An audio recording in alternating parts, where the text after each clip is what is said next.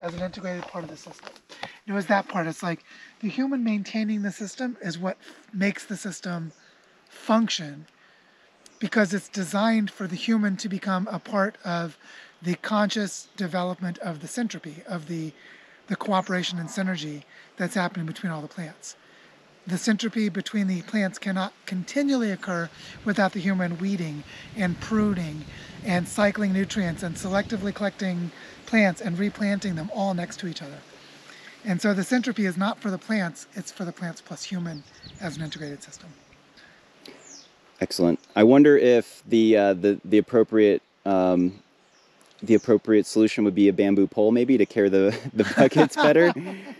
But have we thought about growing bamboo, or what is the thought process behind selecting plants for the consortium, for the collection, Well, the way that it works is that there are different stages of ecosystem development, and each stage of ecosystem development, different plants serve particular functions, like the ones that fix nitrogen in the soil or the ones that hold water.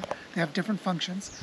And instead of having the ones that hold the same function planted next to each other where they compete, you selectively create a composition where all of the plant's functions are in harmony with each other.